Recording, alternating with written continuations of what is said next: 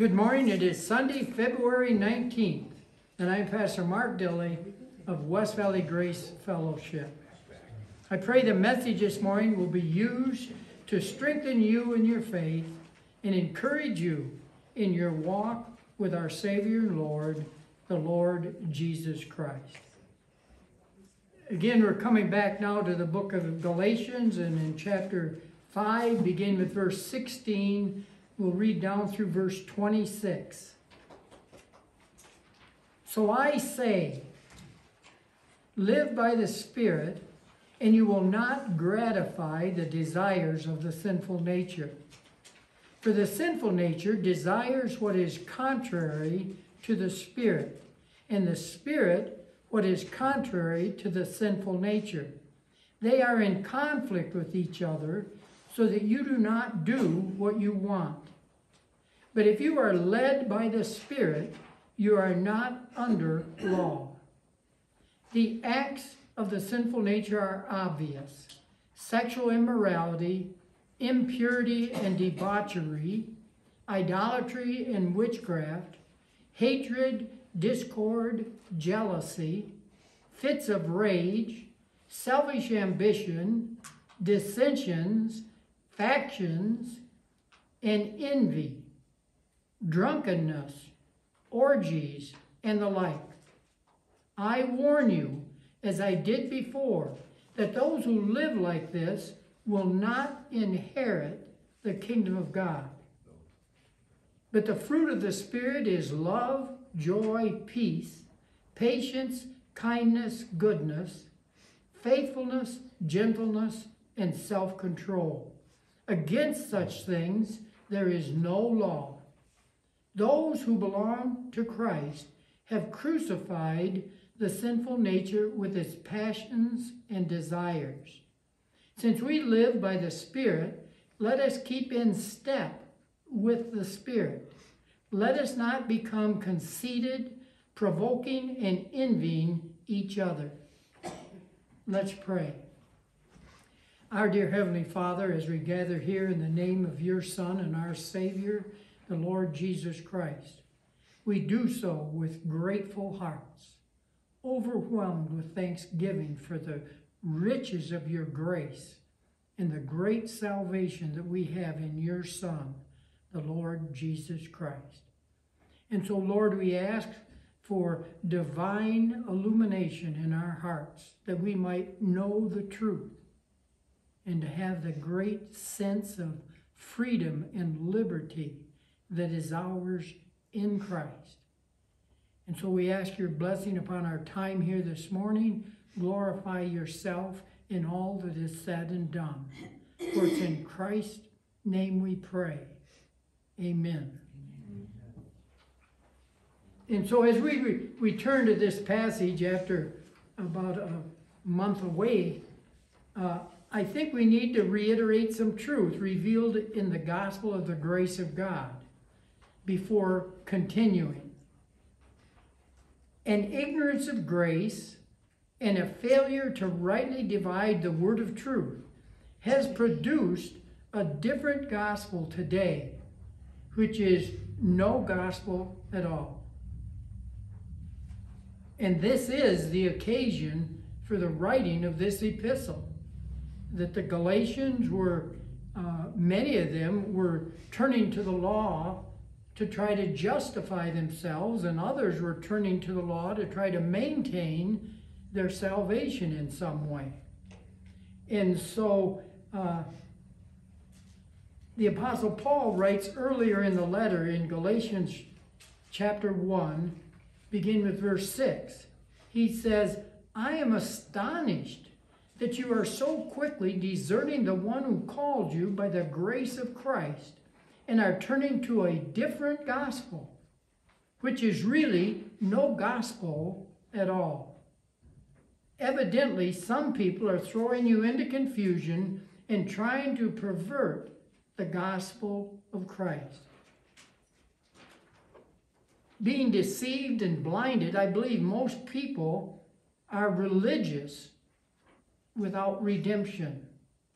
And many of the redeemed are ignorantly practicing law living under legalism rather than grace. Religion results in condemnation, and legalism produces self-righteousness in the proud and insecurity in those who acknowledge their failure to attain righteousness. Those who believe and understand the unadulterated gospel of the grace of God have full assurance that there is now no condemnation to those who are in Christ Jesus. That's Romans 8:1. And we know that God has reckoned us righteous by faith. Romans 4:5. Christ is our life, Colossians 3:4, and our righteousness, 1 Corinthians 1:30.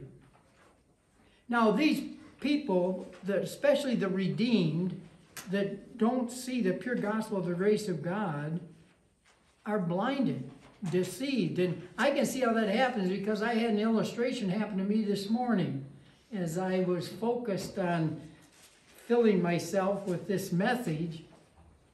My wife said, don't forget to take your medicine, because she was going to go to another church service, and it was a musical service today. And I heard her say that, but it didn't register. Mm-hmm. And so I'm sitting there, and she went so far as to say, well, I'll go get the medicine, and I'll bring it out to you.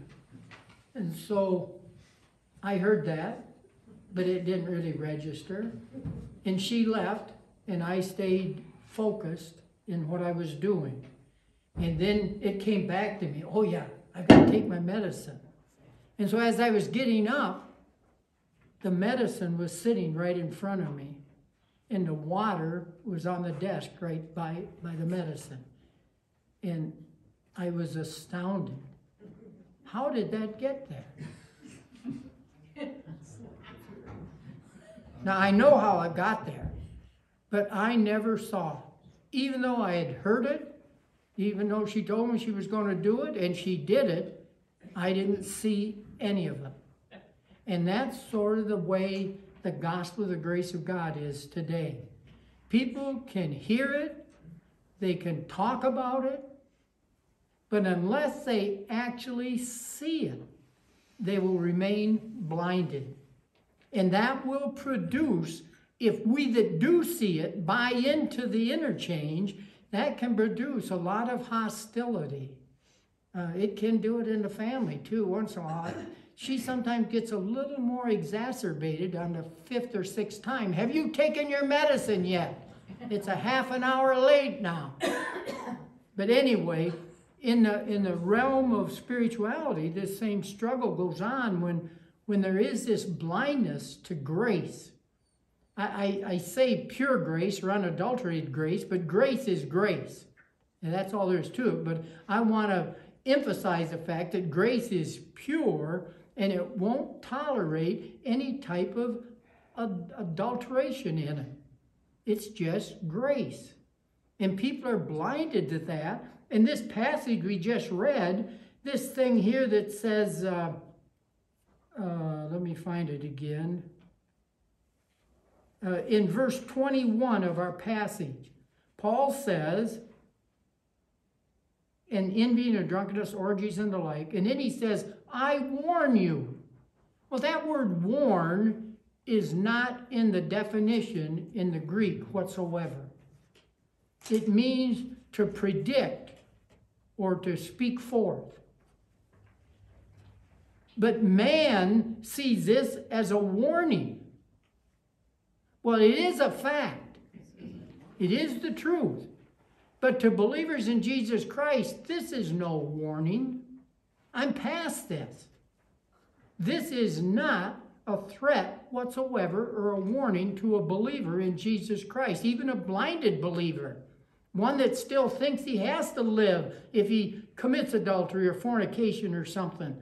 That I just used that sort of crude illustration or question recently about if you were to cheat on your wife and right in the middle of your act of cheating, you had a heart attack, would you go to heaven if you died? Well, that shocks people that, boy, I don't know about that. And then you just ask them some basic truths. Did Jesus Christ, how many of your sins did Jesus Christ die for? And they'll say, well, all of them. They can puppet that. And then you say, well, how about this one? Did he die for this one that you were committing? Yes. Well, then why do you hesitate to say, I'll go to heaven no matter what I do? Because Christ died for my sins. That's grace. Otherwise, you've let legalism slip in. And we all suffer from that in certain ways. We all operate once in a while. Well, if I do this, God's going to do that. Or we think we're operating on that relationship. That's not grace. And so today, they have tried to refine it. And so the gospel of salvation to many are, you have to believe on Jesus Christ and make him Lord of your life. Making him Lord of your life has nothing to do with being saved. And that's how legalism slips in. And so many people today say, well, you are saved by grace, but you have to keep good works. It is true that we are to do good works, but it has nothing to do with our salvation or being saved. The point I'd like to point out, and I hope I don't confuse you with this, but we live by the Spirit. And that word live has two components. It has our existence, and every believer in Jesus Christ today has their existence where? In Christ. That's living by the Spirit, to be in Christ. We also live in our experience.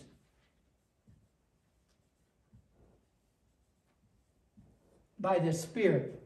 And that's what they're talking about when he talks about walk in the Spirit and you shall not fulfill the lusts of the flesh. Live by the Spirit in the NIV. Our experience is Christ living in us.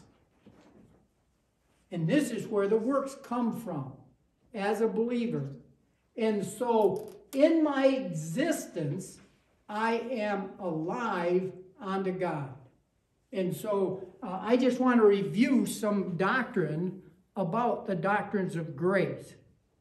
And so let's start with verse 18 of Galatians chapter 5.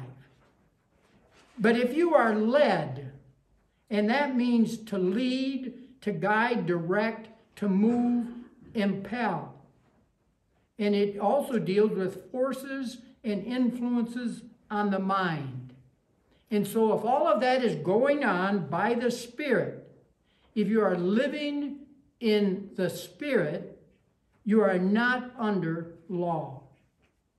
In Romans chapter 8, beginning with verse 9. You, however, are controlled. And that word controlled gives, I think, a false impression. We are not being robotically manipulated.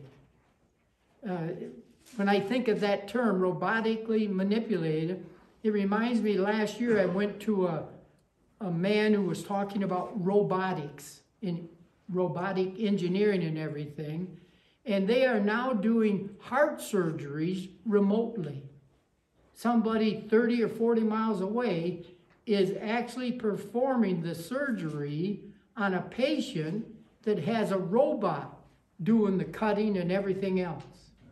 And this person, some distance away, is looking at the monitors and the screens and everything and can manipulate the robot with his movers much more precisely than he could if it were his own hands actually doing. There won't be any slips or anything. The robot has all that built in. And so we're not being manipulated that way by the Spirit of God. It is a cooperative effort between God's will for your life, the Spirit applying whatever forces and thoughts and everything else to convince you of the truth of that purpose, and then we as believers responding to that truth by faith. And we'll go through that a little more detail later. But anyway, You, however, are controlled not by this sinful nature, but by the Spirit, if the Spirit of God lives in you. If anyone does not have the Spirit of Christ, he does not belong to Christ. But, or since Christ is in you, your body is dead because of sin. Remember, Paul talks about that it's no longer he that does it, but sin that lives in him. Yet your spirit is alive because of righteousness. And if the Spirit of him who raised Jesus from the dead is living in you, he who raised Christ from the dead will also give life to your mortal bodies through his Spirit who lives in you. I think that has a present application and also a future application when we're given a new body. But at the present time, I believe that the Spirit of God is the energizer in us. And so verse 12 of Romans 8, therefore, brothers, we have an obligation or a responsibility, but it is not to the sinful nature to live according to it. For if you live according to the sinful nature, you will die. You will shrivel up and shrink away. But if by the Spirit you put to death the misdeeds of the body, you will live. Because those who are led by the Spirit of God are the sons of God. And in Romans 6:14, for sin shall not be your master, because you are not under law, but under grace. And so, as I mentioned, I don't believe being led by the Spirit implies that we are being manipulated almost like ottomans, that we're just like puppets. It is, we're not being controlled in that fashion. I believe it is a cooperative process that begins as the Spirit of God illumines our minds to truth. And this is also important, and I'm going to sidetrack for a little bit, but the unsaved person, being dead in trespasses and sins, has no access to God. He can't get to God because he's separated, he's dead in trespasses and sins. But that doesn't mean that God can't get to him, because God is God. And we see it in the Old Testament where he dealt with people that weren't saved. And he can even do it through animals. And he could even do it through stones if he wanted to. Remember when Christ said something to the effect that if you don't praise and worship me, God could raise up these stones to do it. Something to that effect. And so God has that power because he is sovereign, he is God. But man doesn't have that power to get to God. But when you are saved by grace through faith, then it becomes a two-way street. We have access to God through Jesus Christ, and we stand in grace. And so, in the elect's case, those that will be saved, being thus convinced of the gospel of our salvation and trusting Christ who died for our sins, the Spirit of Christ continues to enlighten the eyes of our hearts, producing an enhanced desire in the believer to respond in obedience. In other words, the Spirit of God is working in us.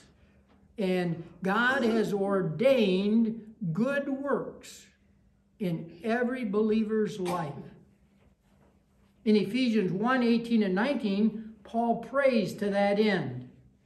I pray also that the eyes of your heart may be enlightened, in order that you may know the hope to which he has called you, the riches of his glorious inheritance in the saints, and his incomparably great power for us who believe. And then in Titus chapter 2 and verses 11 and 12, for the grace of God that brings salvation has appeared to all men. It teaches, and that's a present active verb, meaning it disciplines or trains us to say no to ungodliness and worldly passions, and to live self-controlled, upright, and godly lives in this present age. And so here are some factual declarations of the Word of God. In my conversations with people, I find a lot of people that are very biblically knowledgeable. In other words, they can tell you what the Bible says. They can tell you all about all the Old Testament stories, about Noah, about the flood, about Moses and the all kinds of biblical knowledge. But it's not actually according to truth.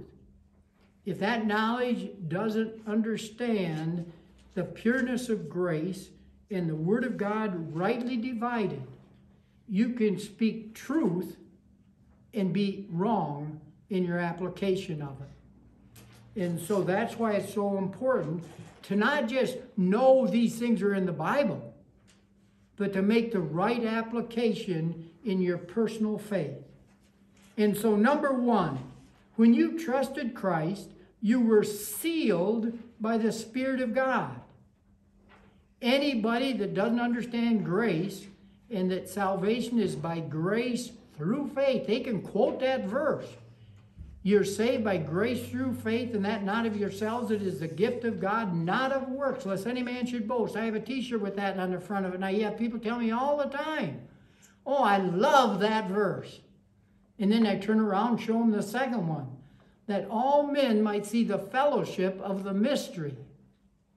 And they've never seen that verse. They're like me sitting at that computer.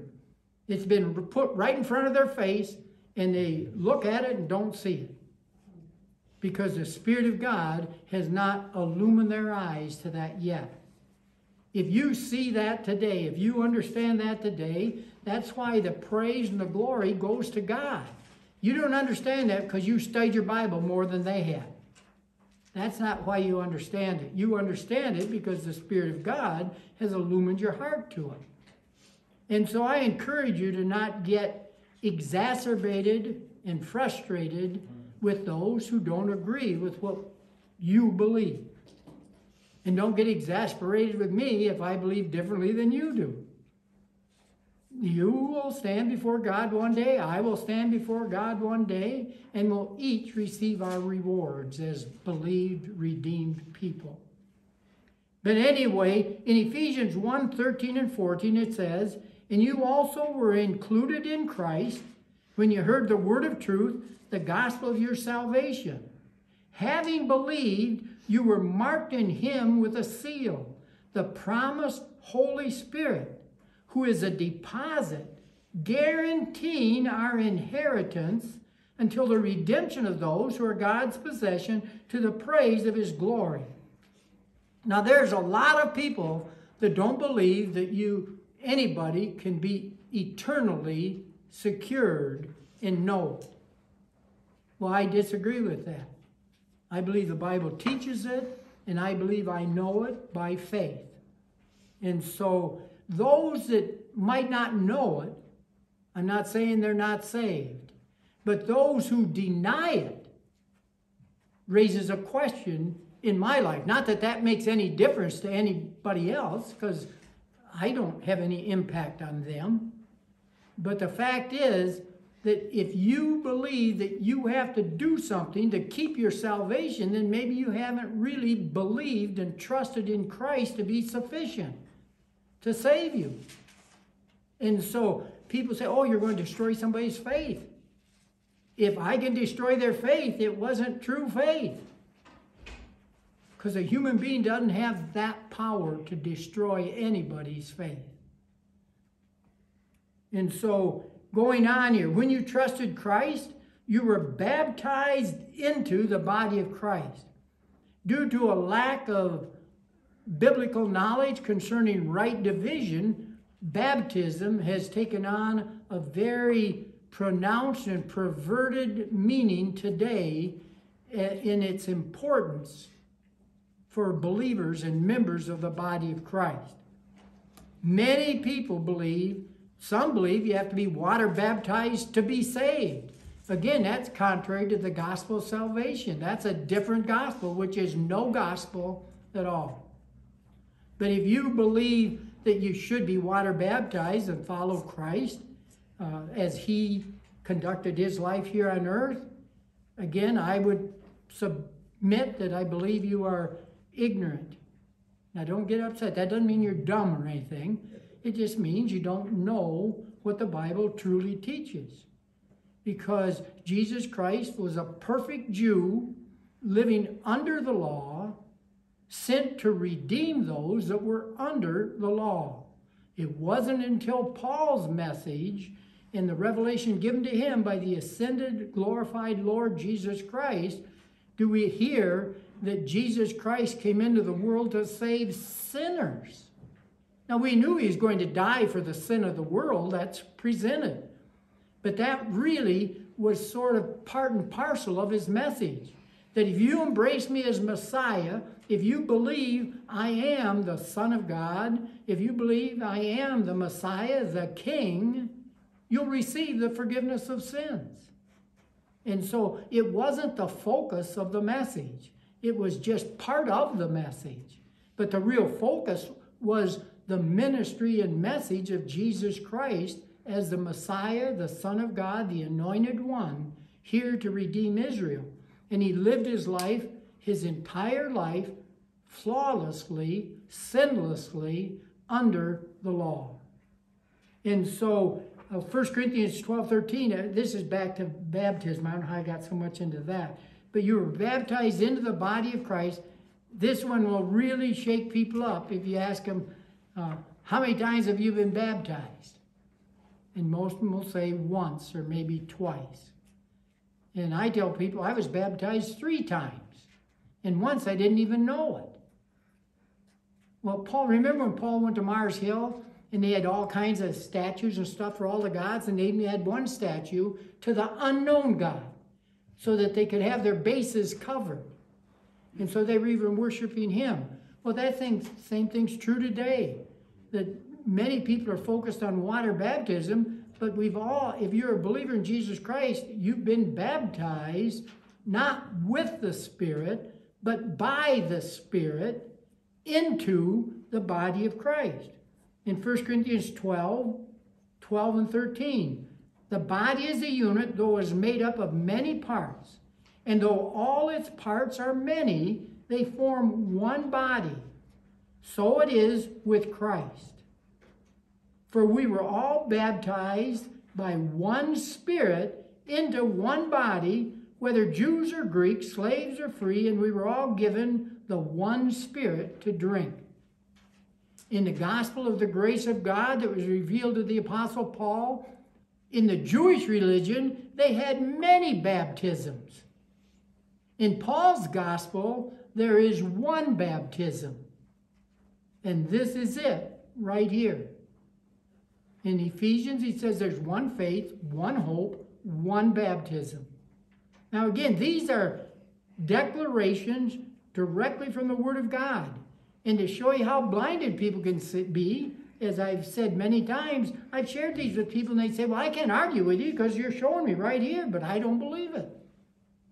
They are still blinded to the reality of these truths. And so sometimes I'll ask people, how many times you met? They'll say once, and they tell me about how they got water baptized and everything. And then I tell them, and this is where I try to be as cautious and prepare them as much as possible. But I say that they explained or showed me all about how they were one time baptized in water. And I say to them, if you're sure that's the only time you've been baptized, then you're not saved. And boy, you can see the hackles or whatever they call it go up on them. Their body language changes and they're ready to fight. You're telling me I'm not saved? And I didn't say that. I said, if that's the only time you've been baptized, you're not saved. And then I show them these verses like this. And there's so much in the Word of God because people are blinded to this that I've had one pastor say to me, every time the word baptism is used in the Bible, it's talking about water baptism. Unless the Spirit is mentioned right in with it. But that's just simply not the truth in the gospel of the grace of God. Water baptism got nobody into the body of Christ. Water baptism had nothing to do with being buried with Christ. Even though they use that imagery as they dip somebody down, they say you're buried with Christ. Water baptism didn't raise anybody up to walk in newness of life. That's all the work of the Spirit of God in his baptismal work of putting us into Christ, identifying us with the work of Christ. So that we died with Christ at Calvary. That's through our baptism into his death. We were buried with him in baptism. Because we're in Christ, we were buried with him. And we have been raised up with Christ because of our union or identity as members of the body of Christ. And so you were sealed by the Spirit of God, you were baptized into the body of Christ, and when you trusted Christ, you were justified freely by his grace. And remember, that word freely means without any cause in yourself. God is the just one and the justifier of those who believe in Jesus. And so Romans 3:24 says, and are justified freely by his grace through the redemption that came by Christ Jesus. And I am convinced that the Holy Spirit, being God, is sovereign and is in complete control of all things, especially and particularly in the life of his saints. But I do not believe he is micromanaging our existence and our experience. I believe he allows us great latitude in the choices we make. But he does have certain predestined, foreordained events and outcomes that will be accomplished. There are certain things that will be accomplished in every believer's life. As mentioned earlier, it is in grace that the Spirit of God is disciplining us or training us. Philippians 2:13 tells us, therefore, my dear friends, as you have always obeyed, not only in my presence, but now much more in my absence, continue to work out. And that is a command to be in the present, and it's a middle passive. Be doing the things that will bring about your salvation. That's not referring to being the salvation to be made alive in Christ. It's talking about our experience now. We are being saved by God moment by moment as we live in this present evil world. We are kept by the power of God. And so it goes on to say here that work it out with fear and trembling, for it is God who works in you to will and to act according to his good pleasure. And so again, that is the cooperative process through which the Spirit of God illumines our hearts, convinces us of the truth, and we respond in faith that leads to a desire to be an obedient servant.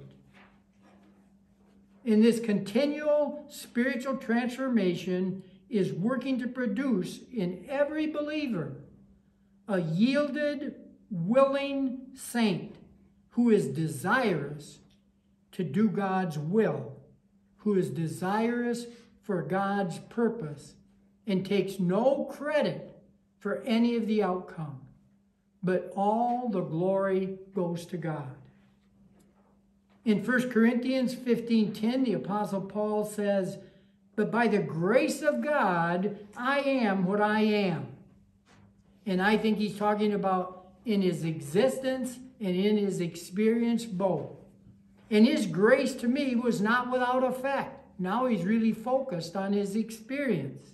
No, I worked harder than all of them. Yet not I, but the grace of God that was with me. In 2 Corinthians 4:7, but we have this treasure in jars of clay to show that this all-surpassing power is from God and not from us. Romans 15:13, may the God of hope fill you with all joy and peace as you trust in him, so that you may overflow with hope by the power of the Holy Spirit. Ephesians 6:18, the Apostle Paul shows his dependence and the importance of prayer and submitting and yielding ourselves in submission to God. And I pray in this, and no, he's telling the Ephesians, and pray in the Spirit on all occasions with all kinds of prayers and requests. With this in mind, be alert and always keep on praying for all the saints. Pray also for me. Paul wants him to realize that even though he's been given this abundance of revelation, even though it's man's nature to put certain people on pedestals because of their skills or talents or calling or whatever it might be, Paul is pointing out that he needs the same prayer they do. Pray also for me that whenever I open my mouth, words may be given me so that I will fearlessly make known the mystery of the gospel, for which I am an ambassador in chains. Pray that I may declare it fearlessly, as I should. And so it is my conviction that the Spirit of God is not negligent in his ministry and work in our lives, in the lives of believers, in his transforming work in us. In 2 Corinthians 3:17, now the Lord is the Spirit, and where the Spirit of the Lord is, there is freedom. And we who with unveiled faces all reflect the Lord's glory are being transformed. And I didn't do this right here, but it's I bet the farm that it is a present passive verb, meaning that it's a continuous action by the Spirit in our lives that is transforming us, and we're passive in it. It's the Spirit of God that's doing it into his likeness with ever-increasing glory, which comes from the Lord who is the Spirit. And therefore, I believe being led by the Spirit or being or walking in the Spirit is a continuous, cooperative maturation process that results in growth on the part of the believer. It is initiated, sustained, and empowered by God and brought to fruition through faith and through the power of the Spirit of God. In grace, God has made provision that we grow up in Christ and walk worthy of our calling. And then let's look at one of the means by which he puts all this together for the church, the body of Christ. In Ephesians chapter 4, beginning with verse 11. He who descended, referring to Christ, is the very one who ascended higher than all the heavens in order to fill the whole universe. It was he, Christ, who gave some to be apostles, some to be prophets, some to be evangelists, and some to be pastors and teachers, to prepare God's people for works of service. Now, reading all of that, you could almost go through most of the Bible and apply all that in the Bible. He raised up Noah, he raised up Gideon, he raised up David, Moses, all those people. But here Paul identifies what all of this is actually referring to.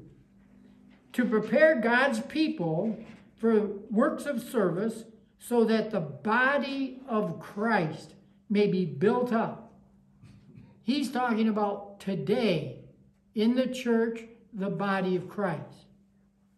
Until we all reach unity in the faith and in the knowledge of the Son of God and become mature, attaining to the whole measure of the fullness of Christ. That is the spiritual goal that God has for every believer and member of the body of Christ. And I'm of the opinion that that will not be consummated until the Bema seat of Christ, when we're given our new bodies from heaven, and all of these things will be done away with forever. That is the redemption of our bodies. And when that happens, the adoption will be finalized or completed. Then we will no longer be infants, tossed back and forth by the waves and blown here and there by every wind of teaching and by the cunning and craftiness of men in their deceitful scheming. It'll take that long up till that point before this will happen. Instead, speaking the truth in love, we will in all things grow up into him who is the head, that is Christ. From him, the whole body, joined and held together by every supporting ligament, grows and builds itself up in love as each part does its work. And so that is the present process today. Each member of the body of Christ, fulfilling its God-ordained role, is building up this body until it's completed and consummated and we're taken off the earth. And so the point I'd like to make as we prepare for next week's message about don't let any of this be going on in your life, or you won't inherit the kingdom of God, and have all this going on, so you're doing these positive, good things. It's important to understand that our experience is the result of our existence as a believer in Christ. Our existence had nothing to do with that experience. We were dead in trespasses and sins. We got saved. Our existence became alive in Christ, and we started living in accordance with our existence. When we start to look at our experience here, we do deeply err if we think that experience over here has anything to do with the bringing of our existence into reality. It just doesn't. And that's what grace is all about. And so next week when we talk about all these horrendous works of the flesh, that's our experience on this side. It doesn't have anything to do with this. And so don't think, and that's why the unpardonable sin is a big fear for a lot of people. Or how many of these do you have to do before God will set you aside? Or what do you have to do to fall away or backslide? I mean, that's all ignorance of the true gospel of the grace of God. And they're all Satan's tools to deceive and disrupt and destroy your joy and peace in Christ. And so don't let it deceive or fool you as Satan comes as an angel of light, or his angels become ministers of righteousness. It's deception. It's not the true gospel. And when you see this true gospel in its purity, it does bring an amazing peace and a great rest in Christ. Let's pray. Our dear Heavenly Father, we bow before the truth of your word, and through the revelation of the gospel of your grace to us, who at one time were recognized as heathen dogs, that we were called uncircumcised, that we were without hope. But now in Christ, we've been brought near. And so let us rejoice in your amazing grace and all that has brought to us. For it's in Christ's name we pray. Amen.